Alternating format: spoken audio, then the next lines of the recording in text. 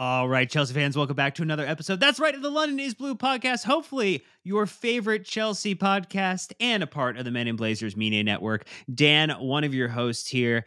And look, we're not talking about the Kentucky Derby. We're talking about a London derby where Chelsea smattered, shipped to smithereens the Tottenham Hotspur once again. And look, Nick, we had to suffer through the only home loss pretty much ever at Stamford Bridge to Tottenham. And we're going to relish every opportunity we get in a bad season, in a good season, in the best of times and the worst of times. You can always take solace in a day ending in a Y. It's typically a time that Chelsea beat Tottenham. Yeah, for those who don't know what Dan's talking about, our second ever trip to London as a podcast, we took about 15 people over and we saw the loss to Spurs, to Mauricio Pochettino's Spurs at Stamford Bridge for the first time in 28 years, and that was one of the drunkest nights of our lives. It was pretty insane. But speaking of, Antonio Conte's name has popped up recently, Dan, and one of his all-time best quotes: "The level of the Tottenham maybe is not so good." And turns out that man is right. They do seem to be falling back to earth, gettable for many of us who are looking up from our position at the table to say, hey, we could possibly be there, or we could reach to be there. I know Aston Villa supporters, one Matt Law included, but a few of friends that I know, very happy for our performance today, beating Tottenham on the day 2-0. That's what we're going to get into in this match review. But of course, we always kickstart it with what you, the listeners, the viewers, and the supporters of the podcast think with the 3-word match review. So run it back in some 3-word micro bits of content, Nick. Lots of familiar faces, and it's good to see them show up on a day like this. SP Beal, one of the veterans of our game for sure. Why not sixth? ? Dare to dream, I suppose. Def Juck's daddy, friend of the pod. We showed up. We did. We showed up. It was great. Childish Gambino. I don't think the real one, but maybe. Who knows what Donald Glover's doing these days? He has a couple albums coming out. Set pieces, mate. Lot of mates in here. It's pretty great. Tyler Martin with Poch Pummels Postacoglu twice this year. Yikes. Spanish Joe. All 6 points. And more importantly, Hair Force One and a photo of Mark Cucurella, who we will definitely be talking about today. Raf joining the chat again with Jehovah's Son Scores, referencing Trevo Chalaba's little shirt that he had on. Matt Fitz with Alfie Pocket's son. You'll believe that in a second. Chelsea FC in USA. London is blue. Winky smiley face, which we're not even going to count as a word. That's just an emotion, Dan. So it seems like everyone's in good spirits. Perhaps the stink of 8 days ago has worn away, perhaps. It does feel that way. Look, I'm simple at times, and I can find joy in very, very simple things. I use the same word 3 times, but it's all about the inflection. Mate.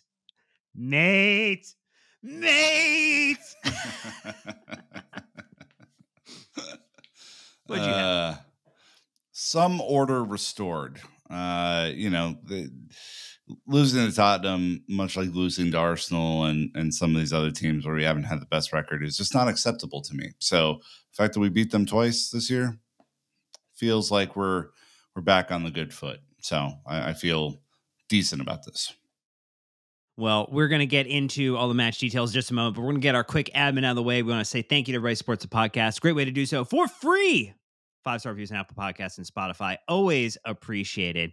Also, you can hop over to YouTube, subscribe there. We're loving everybody leaving likes and comments on the videos and hitting the bell icon to get notified when we drop a new video there. Everybody who's joined up and signed up for our free weekly newsletter, the London is Blue Dispatch, often written by the wonderful Sam, you know him as CFC Central. Great Thiago Silva tribute in this week's edition. If you missed it, links in the description to get subbed up so that you don't miss next week's. And you can join in the conversation for a free or paid way to support the podcast in our wonderful Discord community too. But look, this was a match against Tottenham. It was this past Thursday, May the 2nd in the Premier League at a little bit of a fortress again. Stamford Bridge. Final scoreline: Chelsea 2-0 to the Tottenham, 0 to the Spuds. And look, goals came the 24th minute with Trev Chalobah. Woo! Off that Gallagher assist. And then Nico Jackson just, finding a way, making a way, having a way to have it happen in the 72nd minute. And 2 goals. Cole doesn't good. Cole doesn't get an assist for that wonderful hitting of the bar. God, he does not. Harsh. It is harsh. We'll judge it harsh.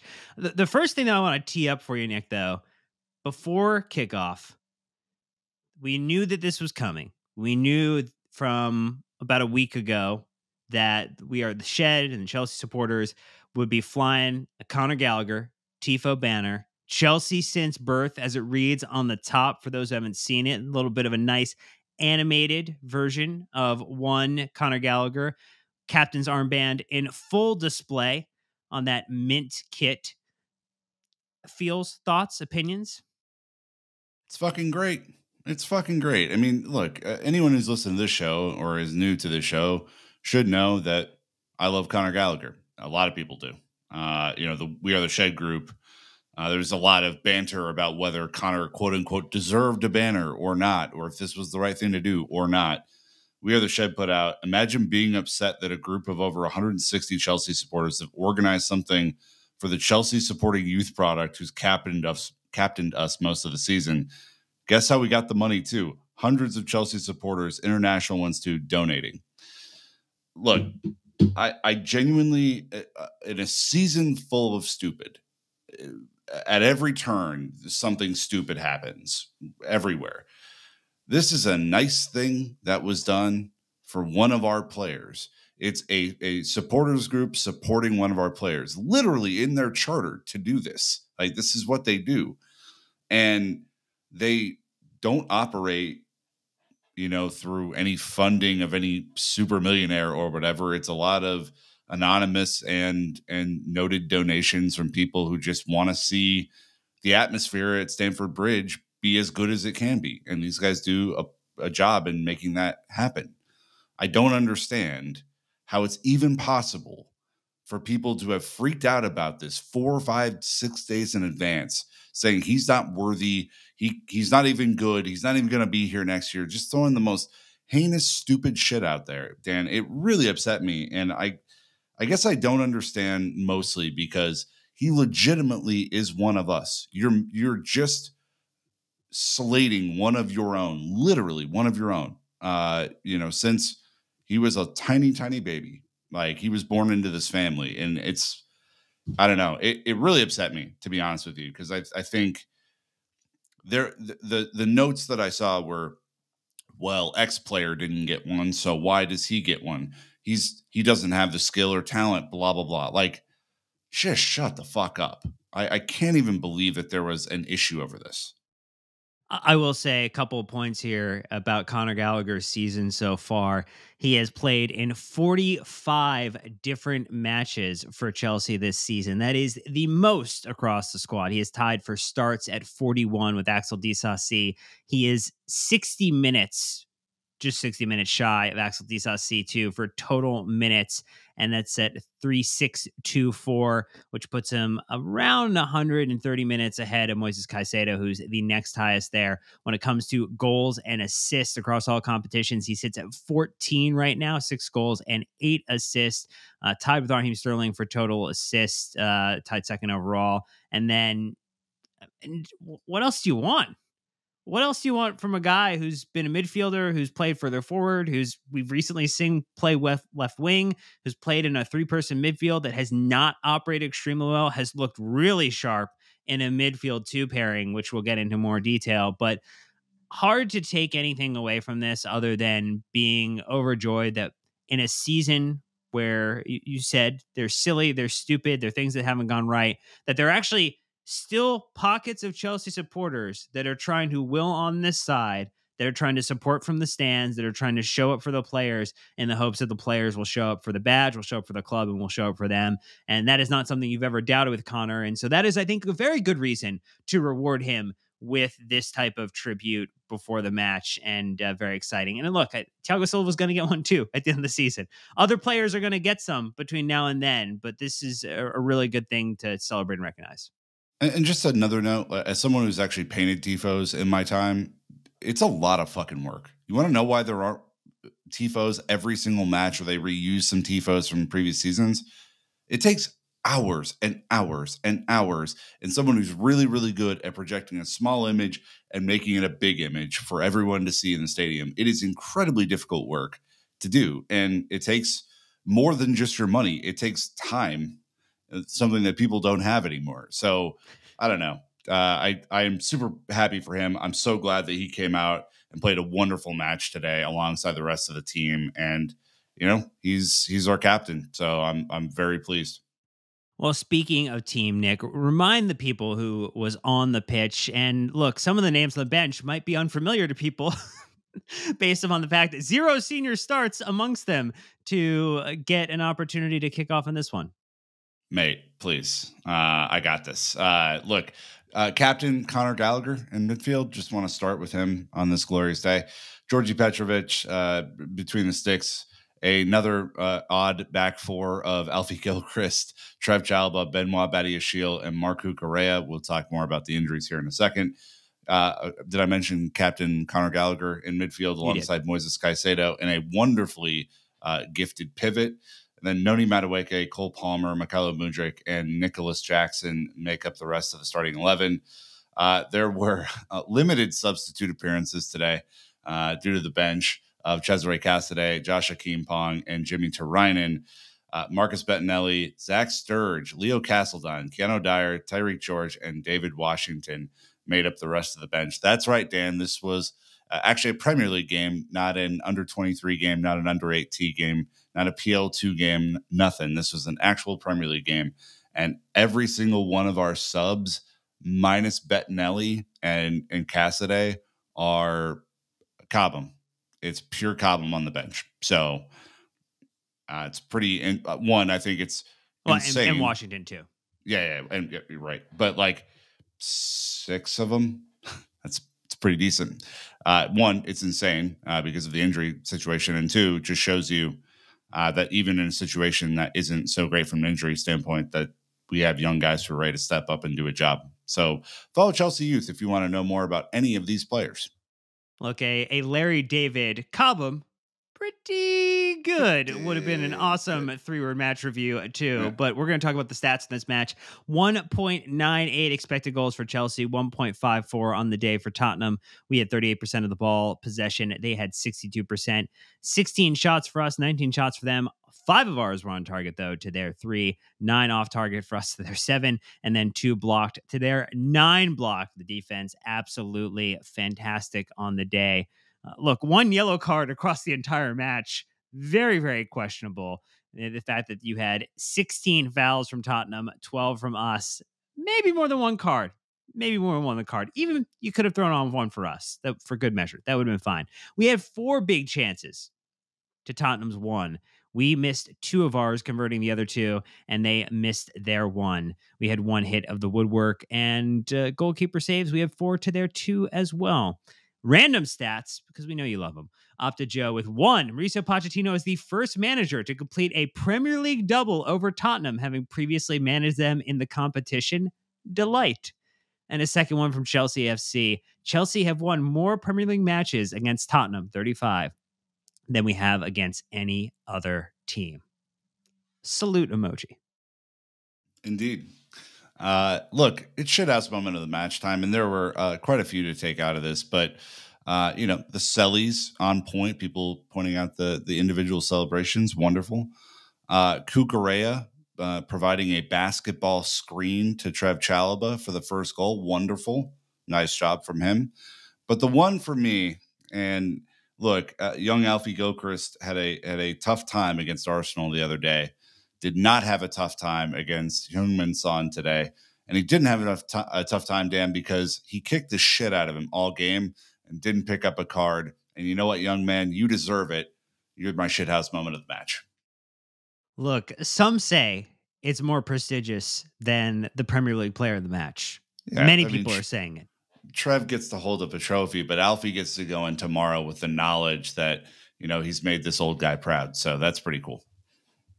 That's all he could hope for. Well, look, we're going to talk about how Chelsea overcame 14. That's right, 14 injuries to sweep Tottenham in this match across the two fixtures this season. But we're going to do that right after an ad break. So stay tuned. We'll be right back. Nick, we knew what was coming in this match. We knew that everyone from Levi Colwell all the way down to Romeo Lavio would not be available. It was 14 people in either team training, partial team training, undergoing medical assessment, undergoing rehabilitation program, undergoing or continuing to undergo the rehabilitation program. There's a distinction there.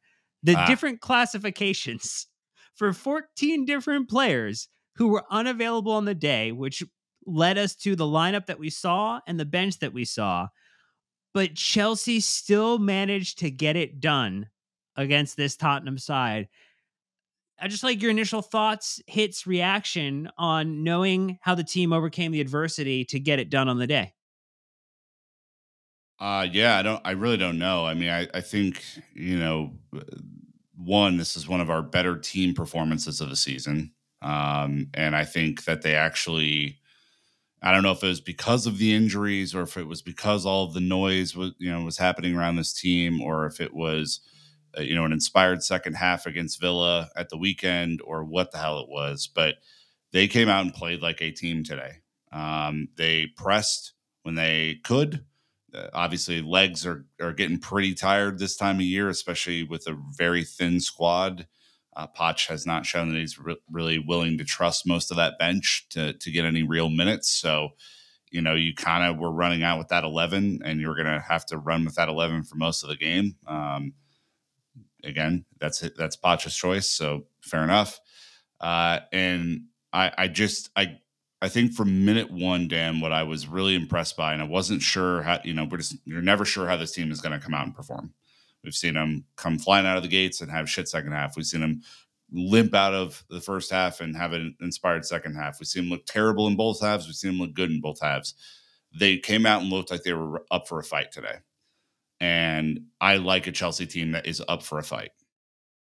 Yeah, it was, I think, very evident from the first few minutes. I mean, again, we've seen slow starts. We've seen some faster starts, not necessarily slow, but faster for us. And then we've seen just absolutely flat performances. I think this fell into we got into gear quicker in this match. We found a way to start to move the ball around.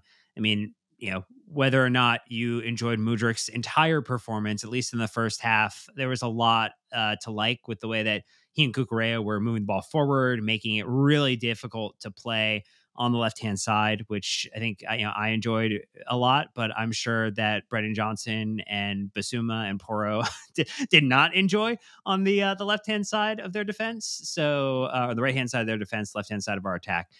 So I think there was a lot to like, a lot to enjoy about how this team set up on the day. I mean, I think in general, we talked a little bit about Connor, but I think the Caicedo Gallagher midfield pairing, getting a chance to stretch their legs, getting a chance to play against multiple better sides in the Premier League.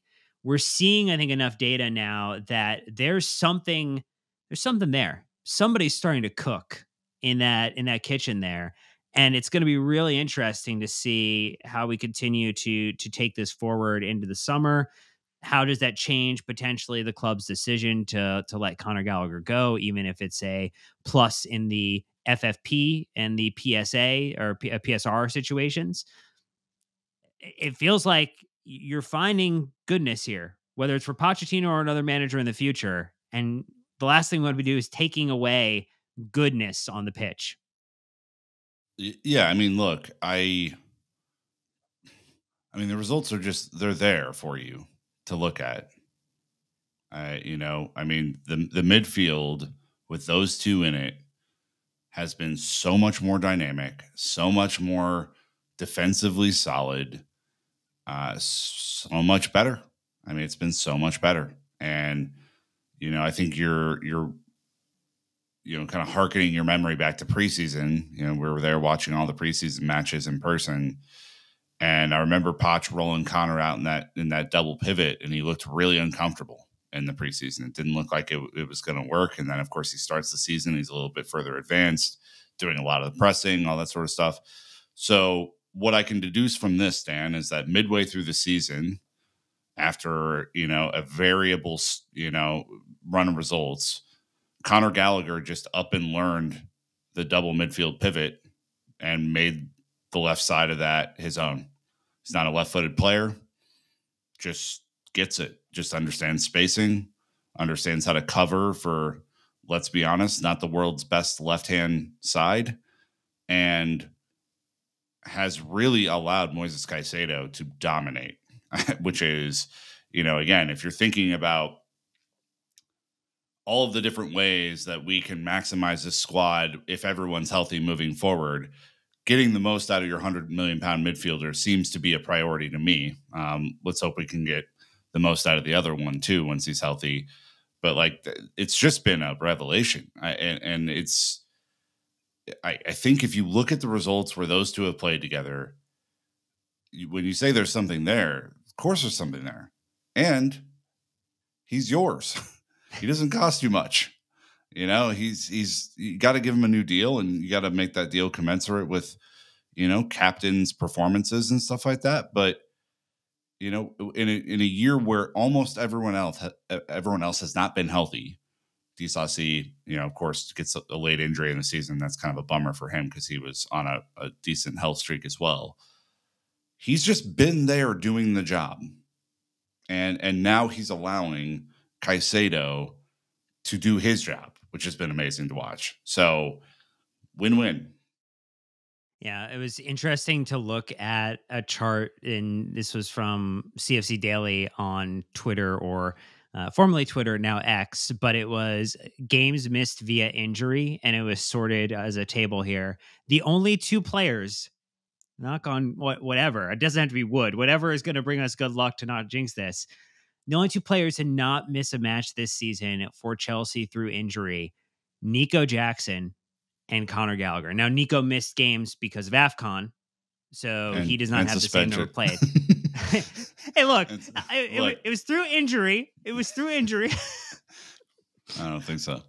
Conor Gallagher is the only other one who's missed 0 games. And Conor got rested a couple games and then was brought on in those games, I think. So, yeah. I mean, you're right. So it's interesting to see. I think the other thing, just to kind of talk about the Caicedo piece there, really benefiting from some of the way that the Cucurella was inverting in. I mean, a little less space to have to manage in this game, which I think when he gets a little bit more of a space to control, a zone to own, very beneficial for him. I mean, he was fouled 4 times. He's getting the ball in good positions. He's drawing in people, which is creating space for others. He won 8 out of his 11 ground duels. I mean, it was a really, again, just another solid performance, that mid-7 trending upwards to an 8 type of performance that you want to get out of a player that you paid over 100 million pounds for. Like, you're starting to see, hey, quietly, like, he's been having a string of good performances where maybe earlier in the season, particularly with the combo that we were using, wasn't getting maybe the most out of him. So I think there's still a lot that's going to have to be figured out at the tail end of the season and the next season, but good signs there. Other good signs was just how good Trev Chalobah was on the night. Our guy, Trevo, phenomenal night. The Premier League player of the match with, as they said, goal, clean sheet, and the player of the match performance. I mean, do you want to start with the goal? Do you want to talk about the defense? Where do you want to go with him first? Look, the goal, I feel so happy for him. I mean, like, he's obviously gone through the ringer this year. He's been mentioned to leave for the last 2 seasons, had injuries. I think we all remember that he had a decent little goal scoring streak when he first started for Chelsea, and scores in his first game against Palace, scores against Juve. Like, has had his moments, right, where he's put the ball in the back of the net. And it's like one of our better goals of the season, I think. Just technically, it's beautiful to watch. And 2, I think in a lineup that is just stretched about as thin as it is, as it possibly could be with all the injuries, like we mentioned. Goals have to come from everywhere, right? You can't over rely on attacking subs to come in and make the difference for you. And I guess maybe I was a little curious if that impacted everyone's performance today, knowing that there wasn't a safety net, knowing that there wasn't, the ability for someone to come on and save them. I think Trev has been really, really, really solid to really, really good this season when he's played. And if not for him, I mean, he's our best center back right now. I think by a mile. It's not really that close. It's patently obvious to me. I think it's patently obvious to folks who are, deeper in the tactics than I am or have their coaching badges. He's a big, tall, powerful, skilled guy. He can pass out of the press. I think you saw, especially early, that Tottenham was pressing high like they do. They play this idiot high line, and I don't understand it because it's so easy to break.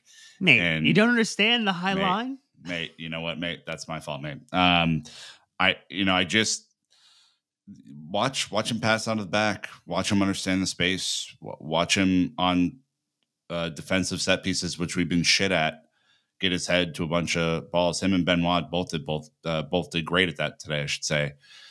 I am so pleased for Trev Chalobah. Another one that the sporting director structure should be looking at to stay, because he's the best one we got. Yeah, he was really sharp on the night, continuing to show just how good he is, just how valuable he is. And, for all the rumored center backs that Chelsea are out there looking at in this market, boy, oh boy, a Premier League proven center back that came from your academy that can score and pop in with the occasional goal, that has such a dynamic passing range, feels like the type of player that we would like to keep. Another player we might like to keep as well. Though he is more rumored to go on loan next season, but we've been enjoying the antics that he's been getting up to, the celebrations. It feels like a fan is celebrating when you watch Alfie Gilchrist celebrate. It's like the ultimate fan experience. He is the winner of the prize. He got the golden ticket, and he just had another really, really good night. If you think about it this way, Heung-min Song averages per 90 3.76 shot creating actions. And there are different things. There's like passes that lead into it. It's total shots. So just kind of use that as like a baseline for like what would a good contribution or a good night out for Sun be for the team. And he had 0 shots on the night. I don't know if that's good, Nick. That feels like it's a good thing. Dan, are you sure? I'm not a big stats guy, but could you help explain that to me like I'm a 5-year-old? 0 shots on target, 0 shots off target, 0 shots blocked, 1 of 2 dribbles successful. Now, I think if you just looked at it and you didn't watch Alfie play, you didn't pay special attention to him, you weren't kind of dialed in on that matchup, you might look at, Son won all these ground duels, and Alfie had good recovery though. Alfie recovered well. He played Son into bad positions where he didn't get the opportunity to shoot on target, right? It's not a bad thing to get passed on a duel if the duel is into an area that is not setting you up or setting up another player to then be in an action that is threatening your defense. So he played a very, very comfortable defensive performance against Heung-min Son, one of the better attackers in the Premier League, the best attacker in this Tottenham side, and acquitted himself very, very well. Super enjoyable performance. I think the stat scores or the sofa scores on this one get it completely wrong. I think he had a really, really great night, and it's just the way that they do their math is super fuzzy sometimes. Yeah, I was thinking about this. I think when he checks his pockets when he gets home, he'll be like, "Oh God, Heung-min Son is here. This is crazy." Puts him in his little key tray. Also, I don't know if you're an Akon fan, Dan, but there's a song called "Locked Up" that could be applicable here as well. Look, I mean, I bet when Tottenham saw our lineup, they were salivating at the prospect of their best attacker running at a a 20-year-old academy graduate. Arsenal had a better time against him, to be frank, than Tottenham did. And I think what I saw today was a guy who still has that youthful exuberance, of course, and maybe is a little too aggressive in moments where he doesn't need to be. There's that moment where Son was running kind of towards the corner flag and he kind of tripped him and gave up a free kick that way. And that's all stuff that he will learn and get better at. That's very easily coached out. But what I saw from him mostly tonight, and I think that this is just a credit to the academy system that Phil, espouses on during the season on our podcast, otherwise known as Chelsea Youth, is that his communication skills are elite. Is he perfect right now? No. Did he get crossed up a couple of times? Sure did. No issue saying that. But on counterattacks, when Trev was yelling at him or he was yelling at Trev and they were pointing in the area to cover, or on set pieces when they were moving each other around and kind of matching up in the right way, this is stuff that I think is the hardest stuff for a young player to do in this league, because it is so fast. Everything happens at light speed, and you have to be able to make decisions and communicate while you're running 100 miles an hour to get back on a counterattack. It's incredibly difficult to do. Again, if you were to give me at the beginning of the game that Son wouldn't score, I would have been like, wow, really? That's unbelievable. Like, what a great performance. And I saw people online were like a little upset with his performance. I think context is everything here, right? Like the context is, in the period of 8 days or 9 days, he improved his level of performance significantly from where it was. And that's not an accident. I mean, first of all, there was no one else to play that position tonight, so he was gonna play. And second of all, I was just, again, you're looking at a guy who has a number of appearances this year, who wasn't originally, I think, supposed to be a part of the team, but was, I think, drafted in due to injuries and stuff like that. He's been fucking great, and he's a joy to have out on the field. Yes. I mean, he's a joy, Dan. I love it. I love seeing guys like this get their shot and take it, Yeah, and I think people will be like, "Wait a minute, you've gone, almost half an hour, and you've not spent a ton of time talking about our attackers because, we'll get to that in a moment here. We want to cap off on the defense because, look, it was a clean sheet, and those are fucking rare this season. Those are diamonds, my friends, and we need to celebrate and recognize our defense when they do a great job. Benoit Badiashile had a bit of a bounce back game. Good night for him, Mm-hmm. but boy, oh boy. Air Force One, as we mentioned earlier, Mark Cucurella. This is a really good night for him. He had a really, really good overall performance. There have been, you get one of two marks. You get a mark that just is 100% pedal to the metal and is mistiming everything, and balls are bouncing off him and deflecting in for goals. And then there are nights like this where he's a little bit more of the inverted fullback. He's doing good interchange with the attackers. He's pushing the ball up further forward. He's not finding himself out of position too regularly. This was a very good night for Mark Cucurella as well. Definitely. I think the crowd sung his name multiple times today. That had to feel pretty good for a guy who hasn't been, let's be honest, the Stamford Bridge favorite by any means over the last few years. Your point about his positioning is right. I mean, I noted this at halftime, but you saw in the first half in attack, and we largely played on the counter because it's so fucking easy to play against this high line that why would you try and possess the ball? Just let them make a mistake and just run at their back line. He was basically like an auxiliary midfielder in attack, and then in transition, Badiashile would shift over and basically like give Brennan Johnson something to think about, and then Cucurella would eventually retreat back into that space, or then cover center back for Badiashile, which I thought was really good.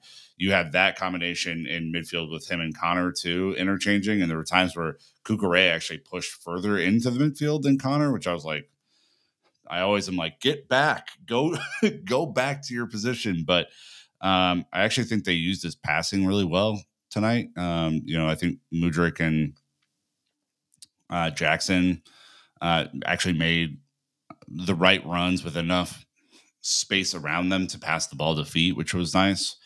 And again, I thought that if you were a Tottenham fan looking at this game, Brendan Johnson, an incredibly quick, dynamic player going up against Mark Cucurella, you were probably like, "Oh man, we got the rub of the green today." Like, absolutely not. Cucurella shut his ass down.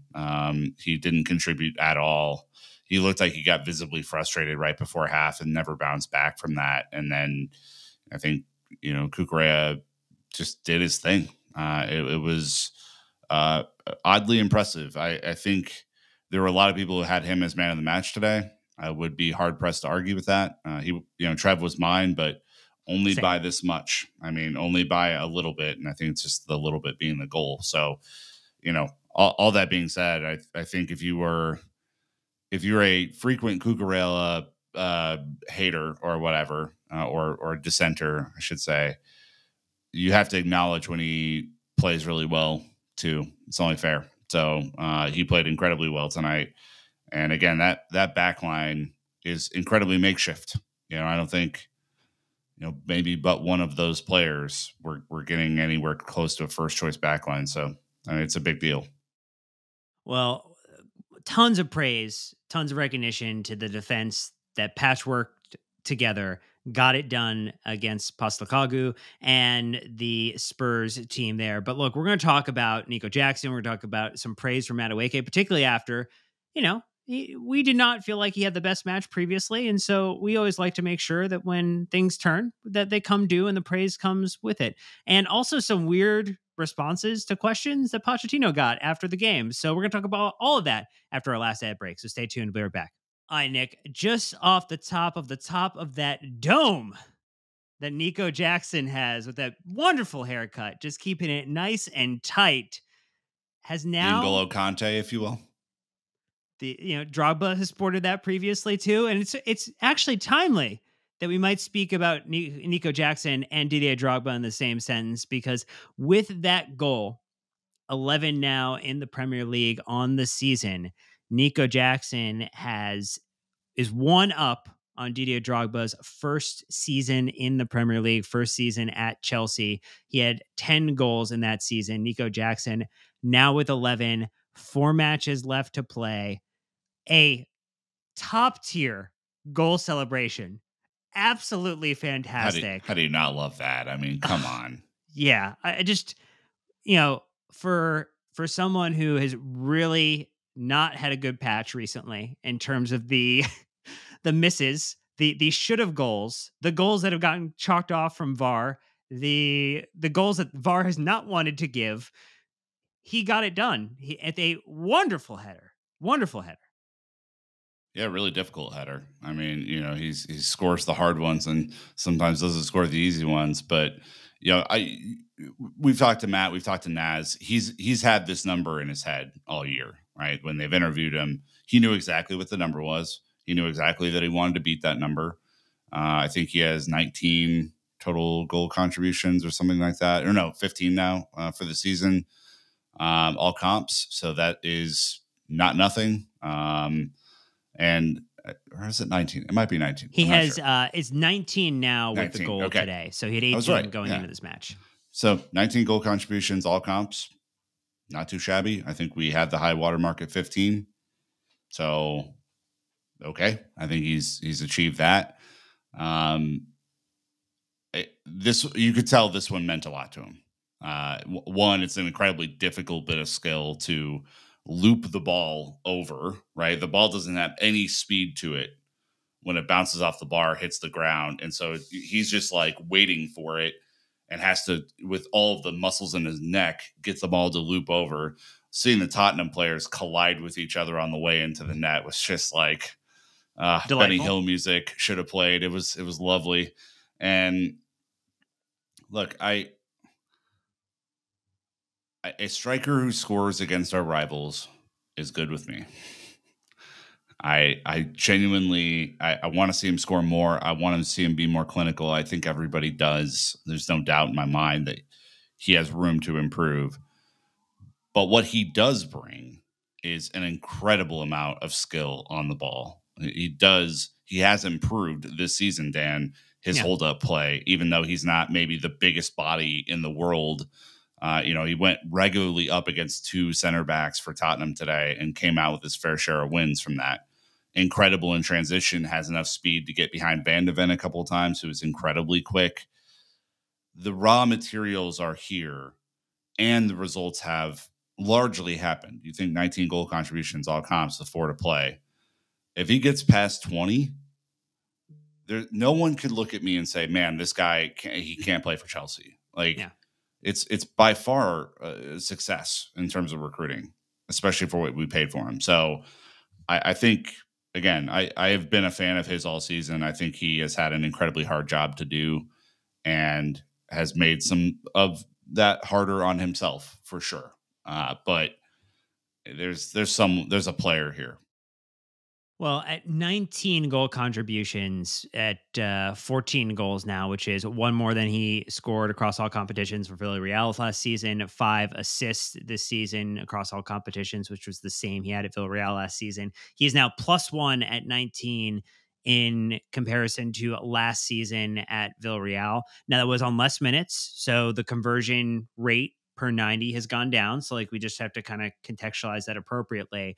But it's also at the same time with an increase in difficulty from playing in La Liga, playing in Villarreal, to Oh yeah. playing in the Premier League, and to being the only striker and being the striker on a very dysfunctional team and not knowing where you necessarily wanted to play him at times. And, you know, it's also with, Cole Palmer, needing to get into a place where it wasn't just then the sole responsibility of Nico Jackson to be the guy. When you have it shared across a couple of guys, it tends to be a little bit better. And this was a night where Cole Palmer, I think, is showing a little bit of fatigue. I think he's showing a little bit Hmm. of the season catching up with him. This first season in senior football is he's been phenomenal. He is still going to be at the end of this season the player of Chelsea's season, but what a great way to help your guy out and say, "Hey, look, we can share this load, we can share this responsibility, and I'm happy to step up. I'm happy to score." If you could say, "Hey, across Nico, across Palmer, across Madueke or Mudrik as like the third option, one of us is going to score in every game." That's all you need. That is absolutely all you need. Is you need 3 players who can do it with regularity and get you kind of in those positions. And so, really, really good night for him. I like this stat that Sam, CFC Central, a good friend and contributor, pulled together, that 36.3% of Nico Jackson's Premier League goals have come against Tottenham. Delightful. Yeah. Yeah, for sure. I mean, again, a striker who scores against our rivals. We've had a couple of those in our day, Dan, and they're an absolute treat. So, yeah. Yes. So Madueke is the other one we wanted to spend a couple minutes on, just saying, again, much improved performance on the night. Hmm. Pochettino's quotes, just in particular, or, he kind of said, "Nani Madueke, for me, if you analyze him from the start of the season, all the conversations and meetings, clips and videos, things like this, he was capable today of doing a fantastic job with the ball. Of course, he's an offensive player, but without the ball, he's doing a fantastic job helping Alfie Gilchrist defend. That is what we need for the future to build this competitive spirit." Anything in particular stand out in the way that Madueke played on the night that you really enjoyed? I wasn't the biggest fan of his Villa performance. I think people disagreed with me on that, and that's totally fine. I was a big fan of this performance. I was a big fan of the defensive side of his performance today. Again, you're starting a young player in Gilchrist at right back against Human Son, and that could be a recipe for disaster if the team doesn't defend like a unit, right? So not only were the center backs passing players off to each other and to the midfield who were there to kind of trap them and things like that, but notably, Noni Madueke gets back a handful of times, almost gives away a penalty, but doesn't, luckily, and takes the ball and runs and gets fouled and clears the ball up to Jackson to break the press. And the moment that I remember this game was him tracking back, taking the ball from Son and advancing it up the field, and getting whacked, I think, by one of their fucking idiot players. I think Emerson Royale or something. And he got up and was like, up getting the crowd into it, and they responded like crazy, because that is the sort of effort that we are used to seeing at Chelsea Football Club. You know, only your Eden Hazard level players get to not do the defensive side of the job. Like that is the tier. That is like the god tier of offensive player that doesn't have to track back. We've all heard those stories. Madueke is not at that level. Mudryk, clearly not at that level. Even Palmer, not at that level. So you have to track back. You have to help out and press. You have to be able to win the ball back so that you can go do the job that you actually want to do, which is play really neat passes, score goals, and all that sort of stuff, do tricks with the ball.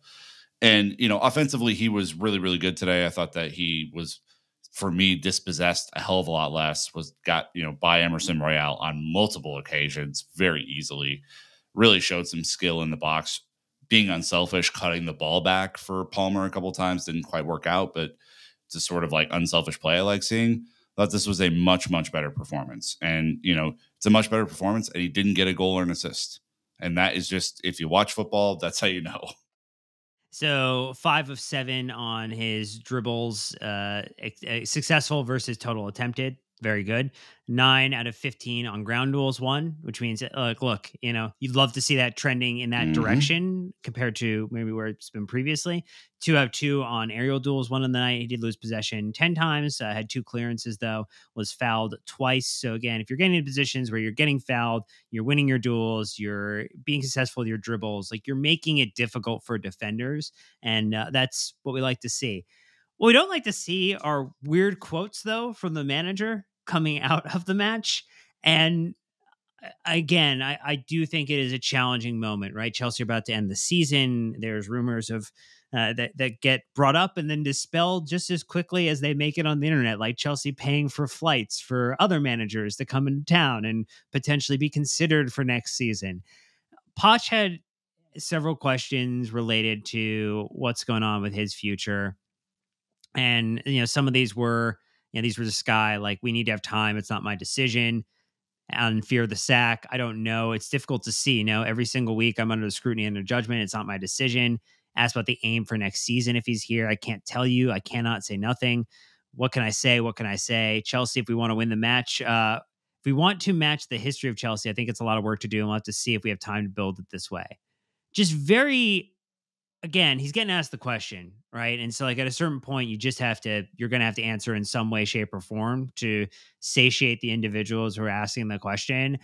But it felt like, as good as the quote was about Madueke and Gilchrist, right? Like, great praise about Madueke, great taking the player under his arm, great building him up, like player management stuff, like plus plus. Really enjoy that.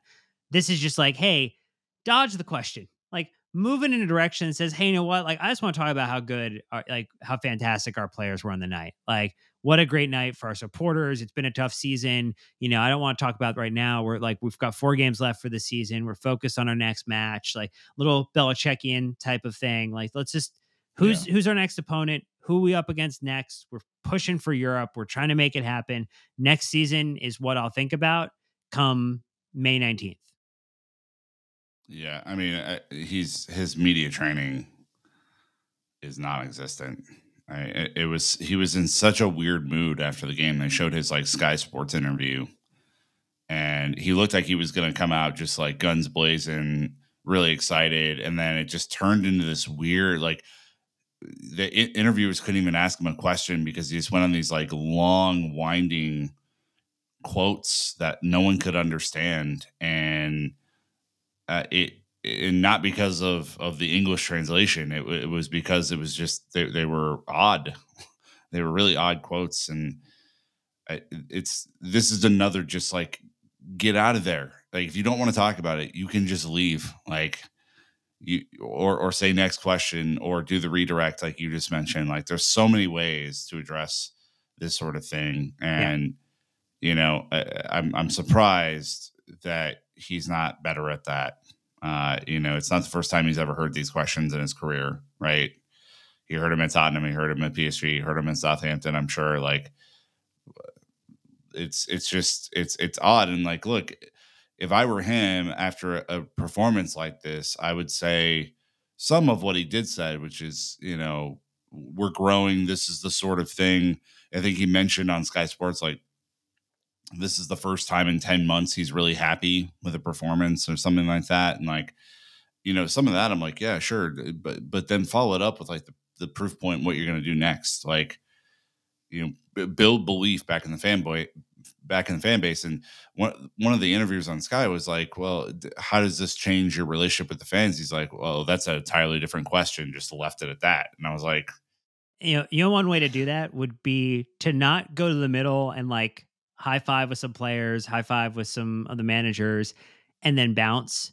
We kind of were talking to a few people who attend matches. Like this would have been the perfect game to go gin up the home support, to go tap on the chest where the badge is.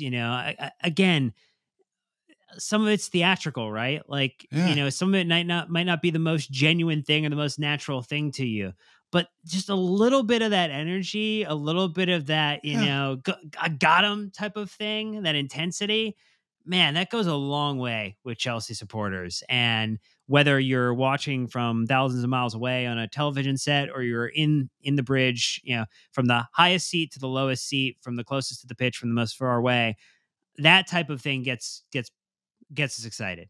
And that would have been something on a day like this. You did the double over them this season.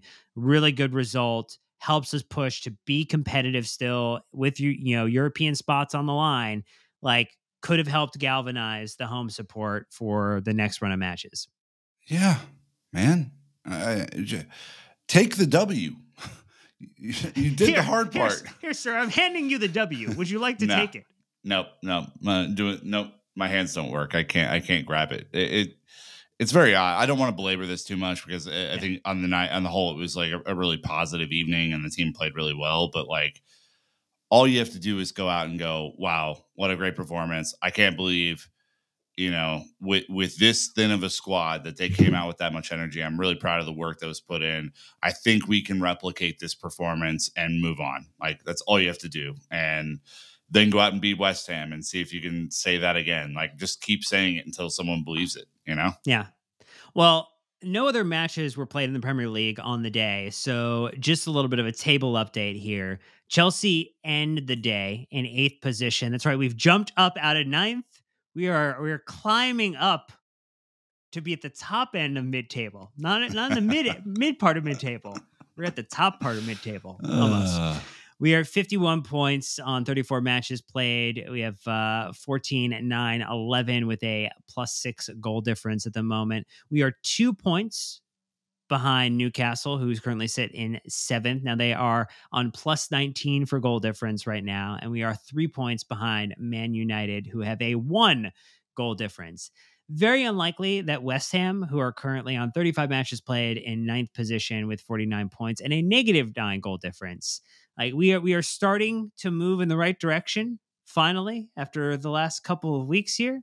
We can see potentially with 6th place being Europa League and 7th place being Conference League that like there is a reality where Chelsea could have the option to jump back into European competition next season. Now, our remaining fixtures, West Ham at home this weekend, Nottingham Forest, Brighton, and Bournemouth. Newcastle have to face Burnley away, Brighton at home, Man United at home. So that's a little bit of a double boost for us there. And then play Brentford the last match of the season. Man United go to Crystal Palace away. Crystal Palace have been getting some really funky, fun results. Wouldn't that be fun? Wouldn't It'd that be be real neat? fun. Arsenal, Newcastle, and Brighton. There is a world, Nick. You can picture the world. You could paint it to throw it back to our good friend SP Beal. Why not 6 is still on the cards this late into the Premier League season with 4 matches to play. This team with 14 injuries, with players we signed for hundreds of millions of pounds unavailable for the entirety of the season, might somehow stumble and bumble our way into the Europa League after all of this consternation. I mean, we gotta hope for. I mean, look, obviously we got to hope for losses from Newcastle and United. We have to win all four, right, to have any chance at this. Just because our goal difference is 6, Newcastle has 19, and United has 1. So I think from a math perspective, Dan, what we would really like to happen here, and I'm going off of what realistic results could be before I say anything about other teams. I have no idea week to week how we're going to show up. I have zero expectations for these games. I have zero expectations for how we're going to play Sunday. Zero expectations for Forest, for Brighton, for Bournemouth. No fucking clue. We could either come out like we did today or we could come out like we did it against Arsenal. No clue. But for United, I think Palace has draw written all over it. I think Arsenal is a clear loss. I think Arsenal are going to cook them. I think then if those two results happen, we want them to beat Newcastle. Yeah, in that scenario, you would, because then that would take 3 off of Newcastle. It would make it so at that point, if it's draw, it's 4 points that they've received. So they're at 58 points. Again, the onus is still on us Yeah. to win out. Like, if you want to get into 6th place, you need to win out on your last 4 games. West Ham is doable.